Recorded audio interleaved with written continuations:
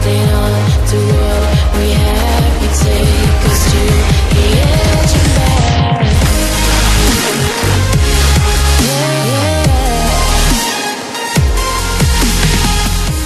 What's up guys, it's Philly215 here, and today I'm going to show you how to do the fisheye lens effect in Sony Vegas Pro 13.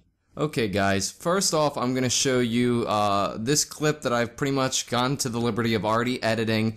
I'm going to show you what we're working with so far so that you'll know, how far we've come in the end with the finished product. So here we go. This is what we're working with.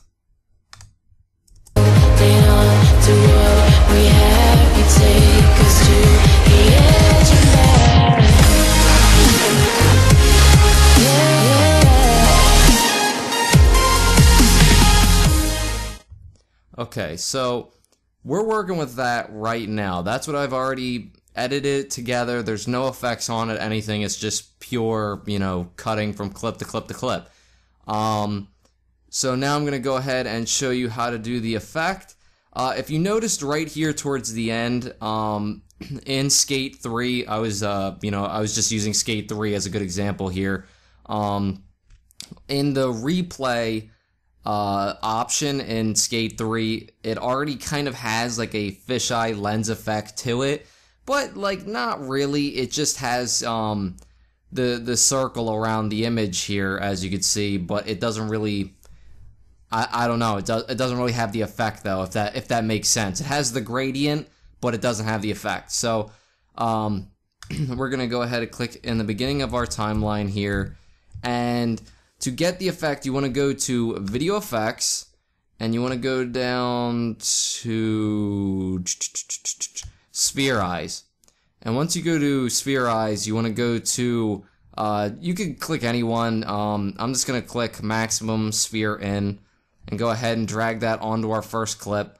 And you're going to want to go ahead and move that to about, I would say 551 is a good in between, because as you can notice in this preview window here, all the way up is just way too much, and in the middle you wouldn't even notice it. So I would say 551 right here is good. And we're going to go ahead and we can make a preset just so it'll be quicker to drag on.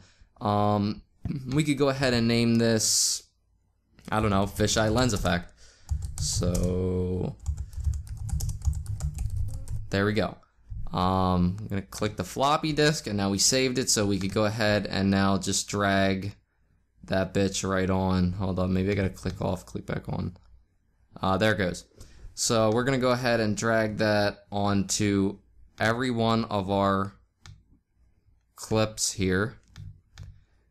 And you'll be able to tell that it's already on there because this effect button, the event effects, will turn green as so it's already on every one now, but so now we have the fisheye lens effect on the entire clip here.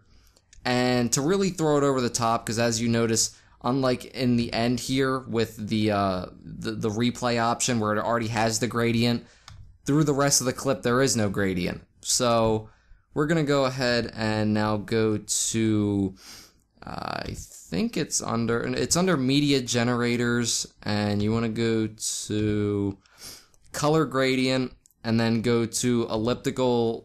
This one, you'll see it, elliptical transparent to black, and we're gonna drag that over top, and we can exit out of that real quick. We're gonna drag it to the length of the clip, and now we could go back and go to, I believe you click this button right here. It's I think it's generated media, and you could leave the gradient type on elliptical. That's fine.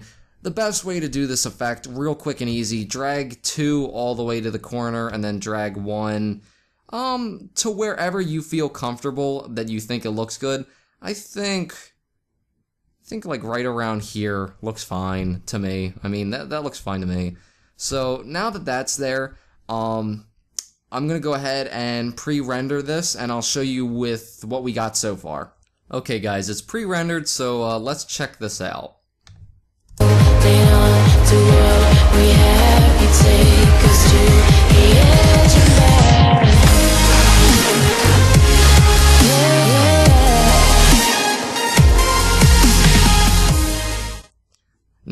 know what you're thinking. The fisheye lens effect definitely makes my guy look like he's 500 pounds overweight.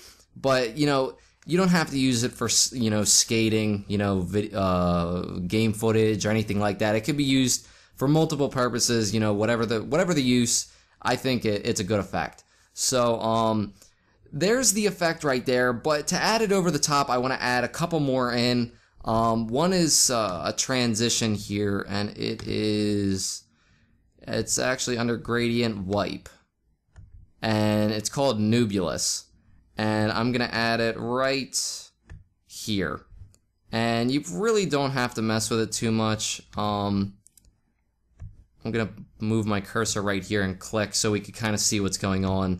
So it just kind of looks like it's almost tearing from the inside. And leaving it default is pretty good. The blur to it, I honestly, I wouldn't even mess with anything. So we're going to go ahead and remove it and re-put it back on. I think default, it looks fine. So there's that. And the next effect that you've seen in the very beginning of the video where it cuts to 3 separate pictures here at the end. I've already got that set up.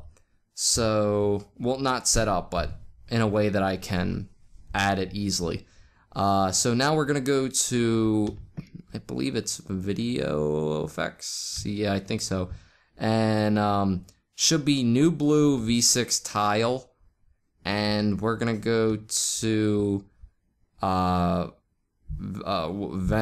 Venetian blinds. I don't know, whatever. So we're going to go ahead and drag that onto right here. And I'm trying to think of how we're going to do this. Okay. So, hold on. Remove that effect. And, well, actually, obviously, since, you know, I'm working on this specific clip, you know, you could use this however you want. But for this instance, I want the screen to split into 3 separate parts with the same image in each 3 windows. And the easiest way to do it, you know, I could keyframe it so it just comes in right where this flag is, but the easiest way to honestly do this is just click where, you know, you'd want the effect to come in, and I'm going to split the clip so I don't have to keyframe it.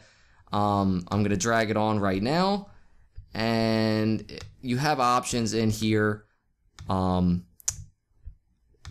make it as many windows and all that crap as you want. So, let me see here.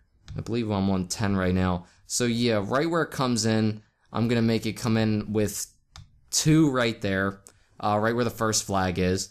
And then I'm going to go ahead and click this animate clock button.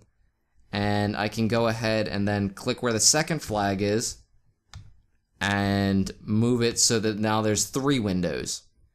And then I could click where the third flag is, and we could go ahead and pretty much end the effect right there. You really don't have to do anything. It's going to continue on with those 3 windows. I would just suggest splitting, you know, the clip right there, and then on the next clip, just take the effect off. So that's pretty much it, guys. Yeah, so we're going to check it out. I'm going to pre-render the whole thing one more time, and I'm going to show you the finished product of kind of, you know, some cool stuff you could do with the fisheye lens effect. Okay, guys, it's pre-rendered, so let's check this out.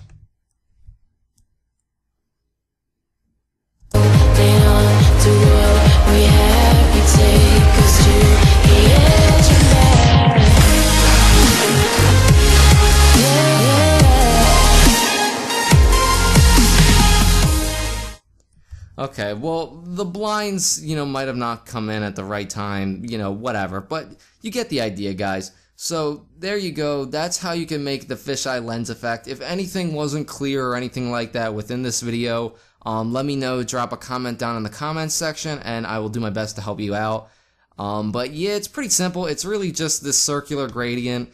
You know, the effect itself, which is under sphere eyes. That kind of gives the enlarged look in the middle. And then, you know, other effects like transitions and stuff is just all an added bonus of what you could really do with it. So, yeah, guys, I hope you enjoyed this video. Leave a like. It really helps me out. And as always, it's Philly 215. Peace!